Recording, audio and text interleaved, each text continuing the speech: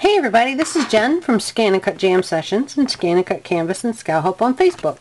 Here's the paper that I'm going to be using. I'm going to be doing some of the Paper Whimsies stuff. It's a monthly $5 a month fee, but then you get all kinds of really cool stuff that you can print out. And this cardstock is super heavy. I really like the weight of it. I got this at Walmart for $5.87. And I went over to, what's that place called? I think Staples. And they had pretty much the exact same thing, only a different packaging. One of these was $22. So, doesn't matter if you get it at Walmart and only pay $5.87. It's the same stuff. So this is what we'll be using. And we'll get ready to start the actual project. Okay, so I have ScanNCut a lot up here. You can probably get away with using Canvas, but within ScanNCut a lot, you get to do everything, the entire, from printing, layout, everything. You get to do all the full design inside one program. So I don't need a printing program and then move over to Canvas. I do it all right from here and then send it to my machine from here as well. So that's why I'm going to be using this. It's just a lot easier to do. Okay, so let's go find something. And this is going to be a printable, so what I need to do is I need to click Place Image. And you find that on your Files tab. And then the Documents. Let me find my Scrap Chick. And Paper Whimsies. Okay, so in here we have all kinds of different folders, different things we can do. So let's see, what do we want to do? Oops, as I'm going through here, you'll see there's little tags, papers, and the papers, I mean, there's all kinds of different papers in here that come with your set. So I know the camera doesn't look good on the computer, but it's easier than doing two different videos. So you kind of have every little thing. She's got tags and little like buttons, flares, just so many different things. So let's come up here and let's click this one and I'll show you. See, look at all that stuff. It's just adorable. And you print it out, and then our ScanNCut, I'll show you how to use that with this. And for me, this is probably what I'm going to end up doing on my own time, not in the video here, but this is the planner, and we got this with our one, with February's kit. I think it was February, don't quote me on that. But if you head over to paperwhimsies.net, you will find all of this stuff there, and then you can join up, and it's $5 a month, and you get all of this stuff, so it's really, really cool. Alright, so I'm going to find something for us to make, and I'll be back. Okay, so I brought up the Hello card. Okay, so this is the first page. I'm going to come in, and I'm going to make a second page, and a third page, because I might need 3 pages, but I'm not quite sure yet. Okay, and again, it's Place Image. And when you get these in here, let me bring this up. Because that's kind of our instruction manual right there, this little card. Okay, so that's what it looks like, and that's how it goes together. We're going to drag it off to the side for right now. Okay, so this is how I do things when I need, or if you need, some like instructions to see how it's all put together. Drag those in by Place Image and set them off the side of your mat. Okay, okay, so let's go to page 2. Come back up to File, Place Image, and I'm going to get the second part of it. And as you see, sometimes it takes forever to come in. Okay, let me focus that in for you a little better. Okay, so here's my second one, and I do not change any sizes with this. I just leave it as it is. Okay, so let's come to page 3. File, Place Image, and grab this third piece.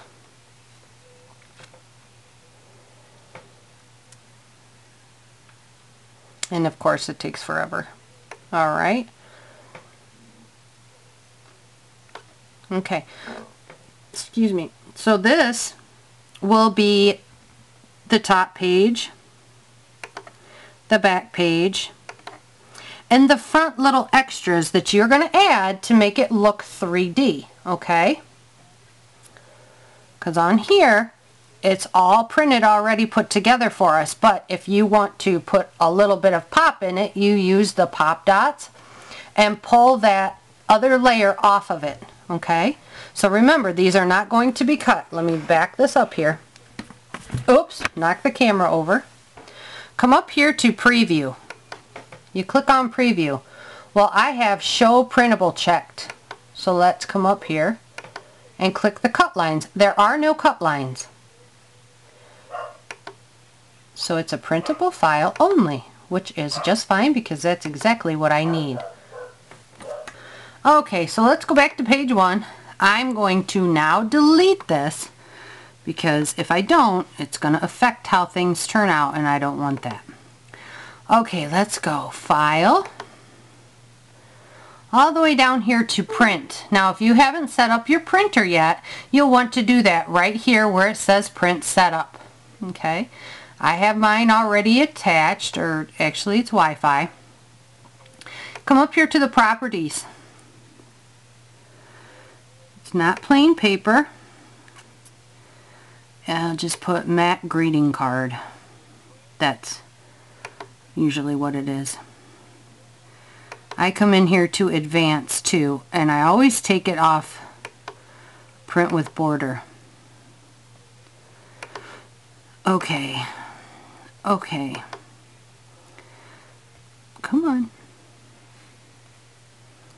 Okay. So I'm going to go through and I'm going to send each one of these pages to my printer. File. Print. Okay. And page 3. File. Print. Okay. Alright, so now I'm going to get ready, pull it out of the printer, and take it to the ScanNCut. Okay, I wanted to show you something. I decided to also print off some little, some of the little tags that are also available in the Hello kit. But I noticed in here that I have a feeling a lot of them, when we do our scan to cut, may not cut appropriately. Okay, the scanner may not read it quite right for just the outlines. Okay, and if you try to just do a shadow effect, it's not going to work because these are a place image, so it's not going to pick up anything.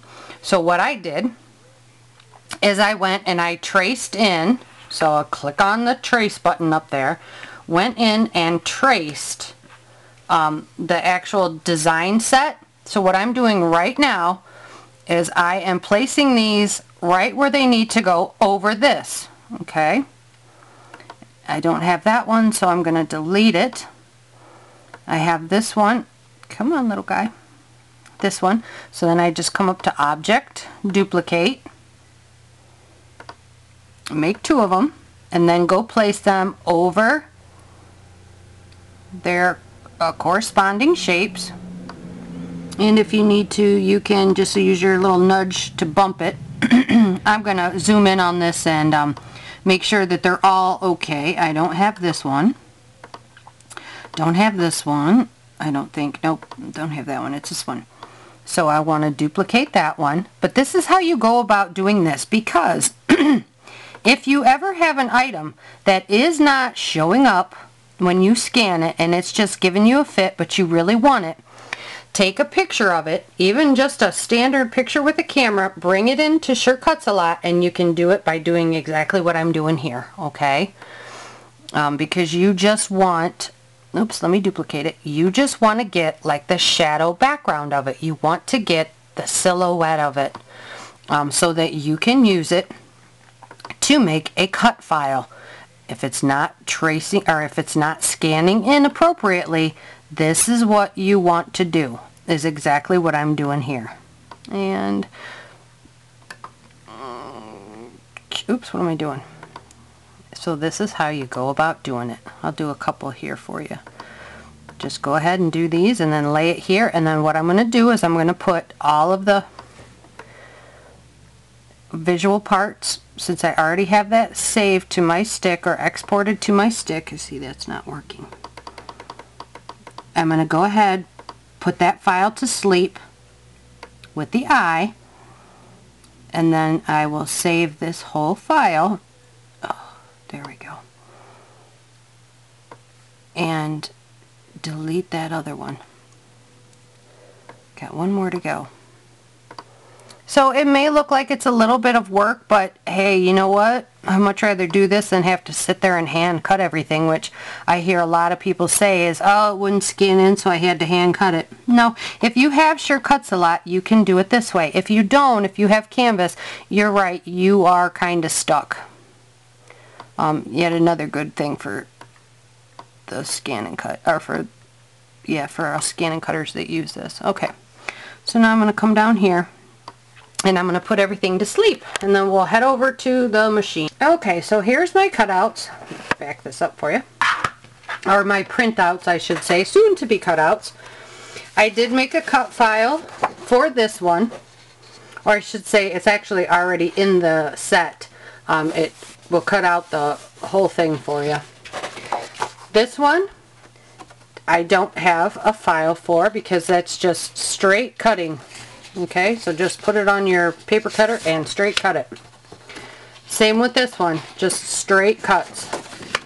But here's my little thing that I just made a cut file for, using all of the silhouette, shadow, whatever you want to call it, that I just did. Alright, so let's put these on a mat and head on over. Okay, so here we are over at the machine. And I'm going to pull in my little tag cutout file, okay? Oops, why do I always do that? Okay, that's just how I want them. Let's do this background scan. So now we're scanning the background, scanning the paper that is in there. And I want those individual pieces separate. I do not want them joined or grouped at this point. Okay, so let's just keep watching here. Let's head into this field, then to the 4 arrows. Okay, so it looks like everything needs to be grouped just so that I can move it this way.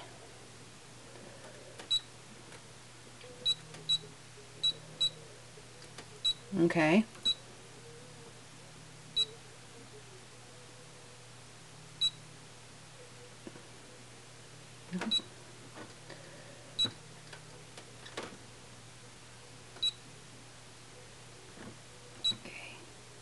So this is where I start to blow them up and move them around. If you forgot to do this in your program, let's say you forgot to do it in Sure Cuts a lot, or you did it but you don't think they're matching up very well, just come in here and do exactly what I'm showing you. Alright, so I'm going to take a little bit and work on getting these just where I want them. And then we'll be back. Okay, so now I think I pretty much have them all. Oops, going the wrong way. Yep. So they're all lined up as good as I can tell by my eyes. Okay, so we're going to click through here. We're going to get to our cut screen, and I did readjust my cut head because in the video I did with the felt, which was just done before this, it was missing some parts. And with this being what is 110-pound cardstock, I'm actually going to take this up to like a 3.5. Okay, cut. Now let's let her go. So all those are going to be cut. Alright, and I'll come back when they're done. Okay, let's have us a little look-see here. Let's see how my cutter did. Oh, it looks like it's still catching in some spots. So I'm going to run her through again because I don't want to have to rip those off. looks like it's cutting good on that side, but not this side, which means I need to go up just a tag in blade depth. Alright. Okay, we're done, and it looks like it's better. Yep. Perfect. Alright, so I know, because my blade is getting quite old, I've had this one for quite a long time, so it's actually went from a, gosh darn it, it went from a 2.5 all the way to like 3 3/4, 3.75, because I used to use 2.5 on this cardstock around Christmas time, so it's increased that much.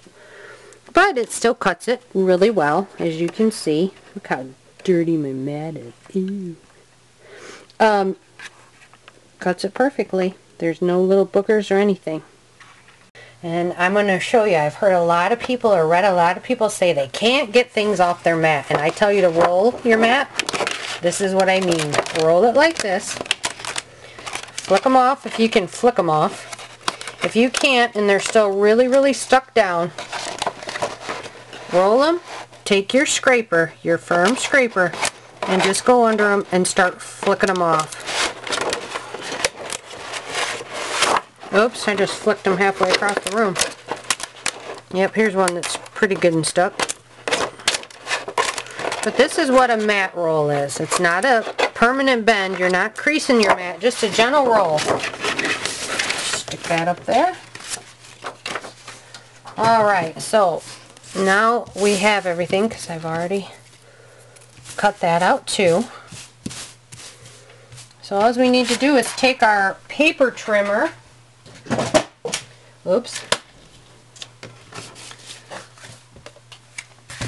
Get all this crapiola out of the way.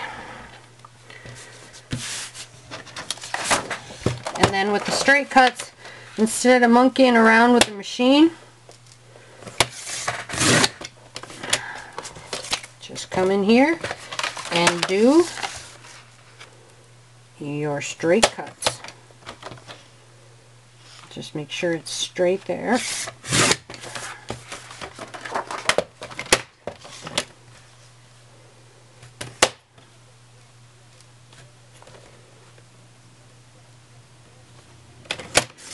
Okay, sorry, I know my arm's in the way right now, but I'm trying to make this even.